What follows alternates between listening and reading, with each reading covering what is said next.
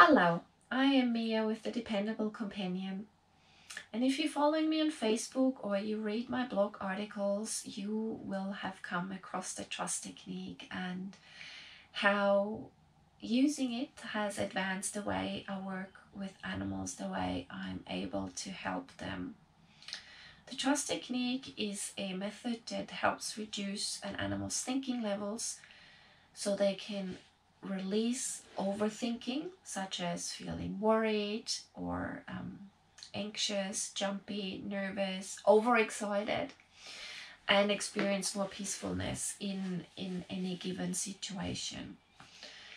How does it work? I'll give you a little analogy.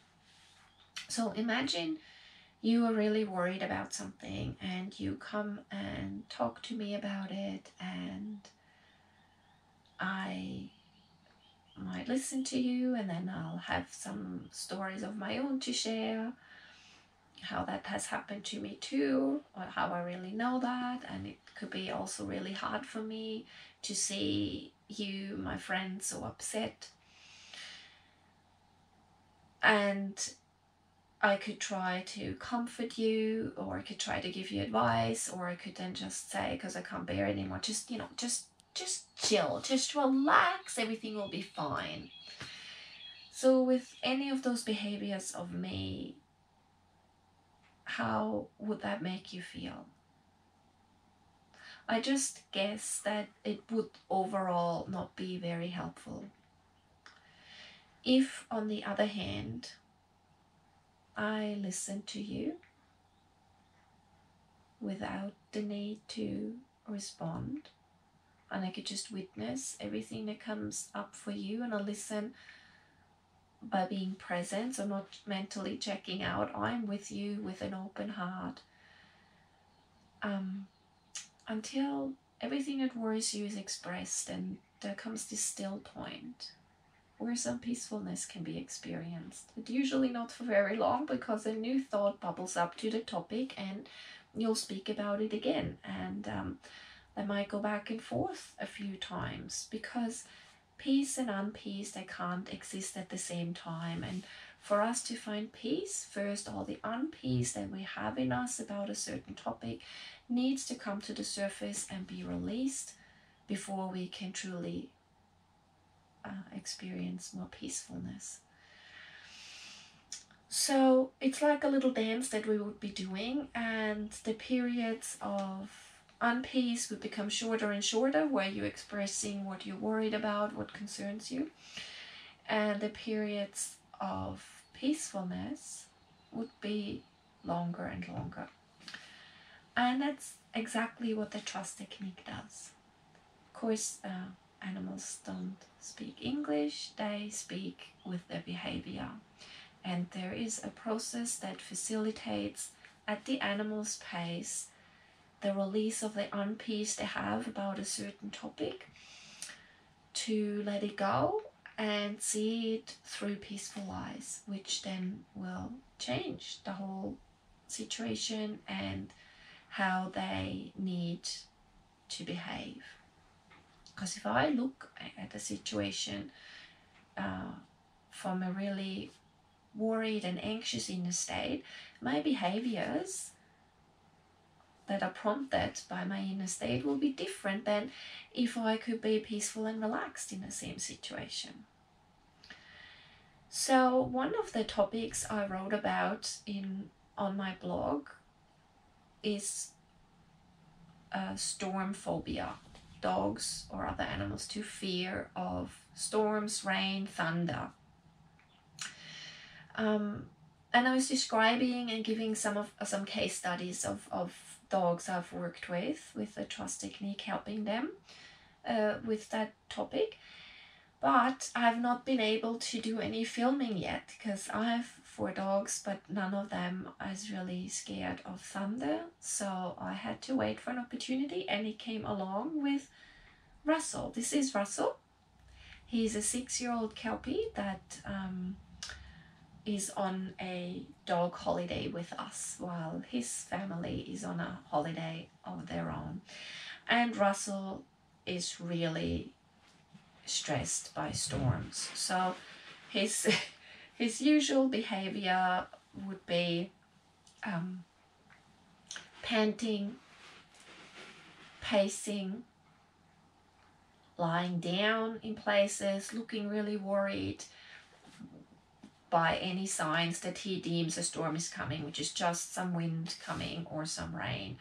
Once the storm's really going, it's just really bad. The pacing, the panting, the being really worried and really shaking. His whole body is shaking. The family has tried to use a thunder jacket, which they found helped a little bit. They've also tried to kind of make a shelter with the legs for him so he could lie under, and sometimes that has helped him a bit, but usually they just have to wait it out, and then they sometimes play with him afterwards to release the nervous energy. But sometimes if the storm has been late in the day, that whole behavior spills over into the next day. And that's actually what happened the day that they dropped him off for his holiday. The night before was a big storm. It was still raining, which for Russell always meant in the past worse things are coming. He has to be worried. So when they came, he was shaking. And Russell is an anxious dog anyways. We've only met a few times. So when he came here to be dropped off and was really upset, he felt so defensive that he tried to lunge at me. But he was on lead, and his human held him back, and that was fine. But it's not something he would have done if that wasn't already present. And while he has been here, there has been 2 times where there was rain and wind. And I also want to mention, before Russell started his holiday with us, about 3 weeks before, I went to Russell's home and did a trust technique consultation with him and his family, teaching them how to use this method with Russell. And they have been practicing with him maybe half a dozen or a little bit more times before he came here. So he was already familiar with the basic process that's being used, which was really great. So the first 2 times when there was a bit of a wind and rain and he started looking really worried, I could see it in his eyes, he was shaking a bit. I started doing the trust technique with him, and within 10 minutes he was just totally relaxed and snoozing like all the other dogs. But then came the day with the thunder and lightning, and gosh, one of the thunders was so loud it made me jump too. You know, it must have been just right above the house. And I thought, perfect, now I can finally film what happens when we use the trust technique to help a dog that is really scared of thunder. And that's what you're gonna see. I've edited out of 90 minutes that I worked with him during the storm, just the highlights to illustrate the different phases and what's happening. You'll be able to see how worked up he was and how he responded to the trust technique. You'll see how he released some of what he did as well. So I'll be giving some comments to those video snippets as well. I hope you enjoy that. The trust technique is something that everyone can learn. Yeah, I'm not a dog whisperer. In fact, I was really scared of dogs as a child. So, you know, I'm not this special person that's just really good with dogs. I have become really good with dogs through my work. But the trust technique is a very simple method that everyone can learn and can make such a difference in a dog's life that is anxious, that is aggressive, that is overexcited, or any other of those states that makes them display unwanted or dangerous behaviors. So I hope you really enjoy this. So here you can see how worked up Russell is. He's panting, he's shaking. And at the same time, also he's already responding to the trust technique. Just keep watching his eyes, I'll talk more about it.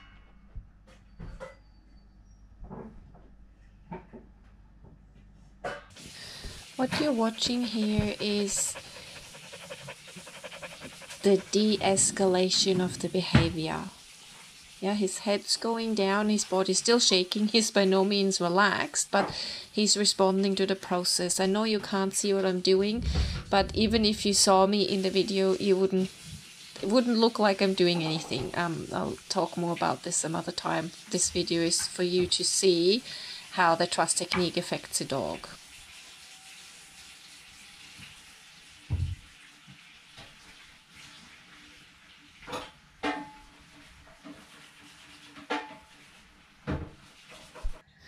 As I explained in the introduction to the video, this is like having a conversation with someone who's really worried. So there's times where more peacefulness can come in, and in the dog, in Russell, you can see, watch his eyes, how they're relaxing and then pop up a bit again and then relaxing more. So he's already moving towards more peacefulness, but his body is still shaking. There's still something going on. And we're doing this little dance at the moment, going back and forth between starting to feel more peaceful and being triggered again into the worry and fear.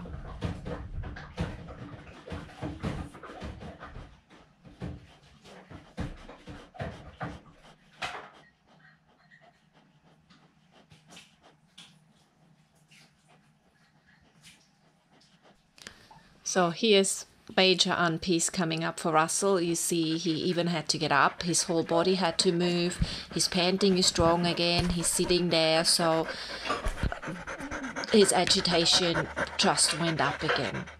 There was thunder, so that made him get up again like this and have his worry pants on again and express all of this with his behavior.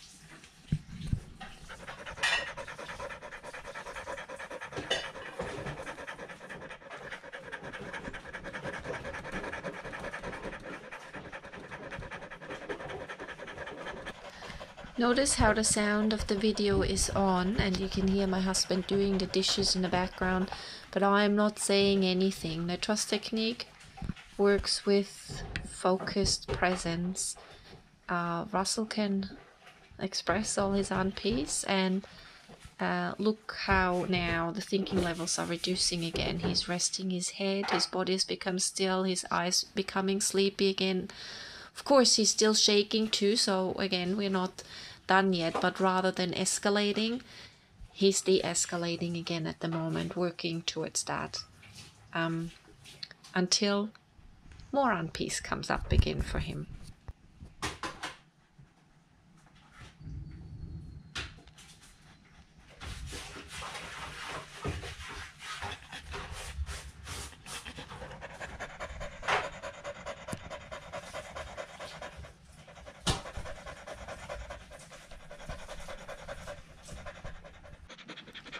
And here's another round. So you see him again really agitated, panting. Look at his eyes. Look at his everything. And then now, as it's changing again, look how his body's becoming still again.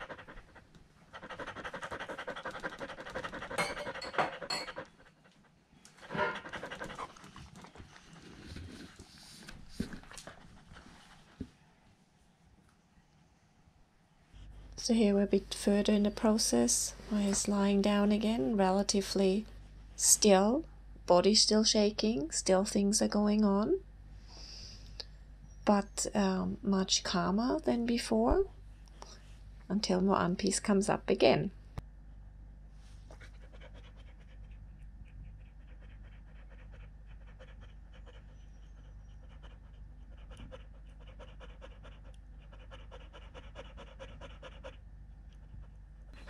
So he can calm himself faster now, can lie down, lies much more still. It's so interesting to watch. From his neck down, his body is shaking, there's still all the agitation, about the storm and the thunder. Yet look at his eyes and also look at his relaxed mouth and a little bit of a lip lick, saying that the thinking levels are going further down.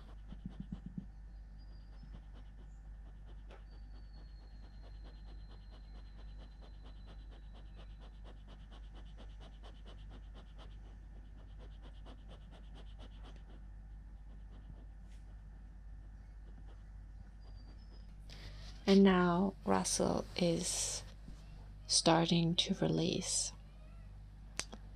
And one way of animals showing that they are releasing is they're entering a REM state where their muscles and their fascia can release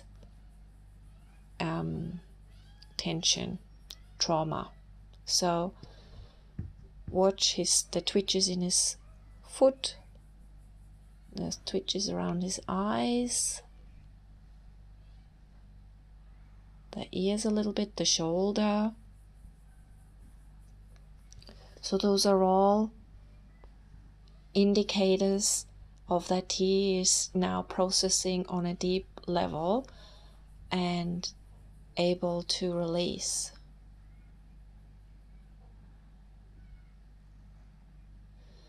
Notice how his breathing has changed too. Mostly he's breathing more relaxed. Sometimes he still goes back to that other pattern. So this is him processing and releasing what has just happened. Watch, there's more twitching again. It looks as if I have made the speed faster, but those are just his real-time muscle twitches releasing. You hear through the exhalations too. So his body is releasing all its stress and agitation.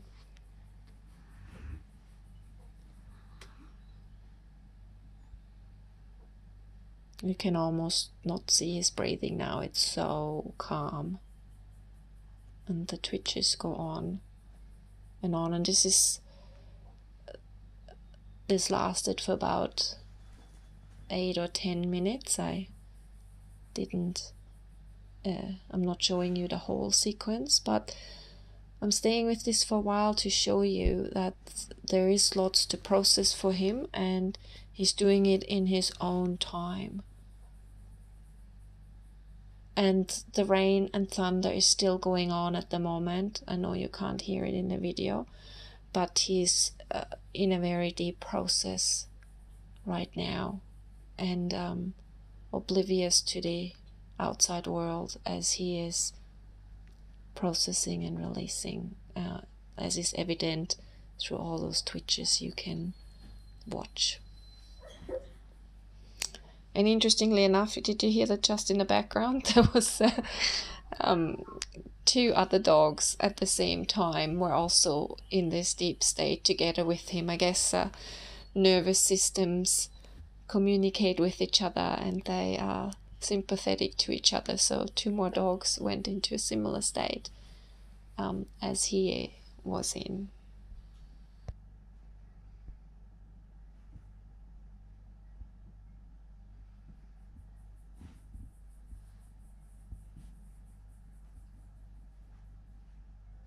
So here he's out of that deep state, and you can see the breathing is a little bit labored again, not too much, but see this lovely stretch and sigh, another sign of release.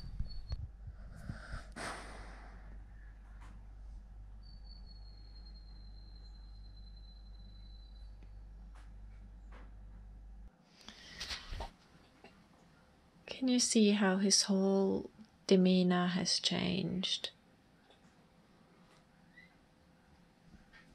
Something got his attention, but look at his eyes, look how soft they are, look at his ears, look at his body tension. So he is quite relaxed, and see there, he's just going like, oh, okay, well, I can just rest some more and be with my process a bit more. So it will take a little while for him to completely get over his storm phobia, but I would say that's already really great progress for him.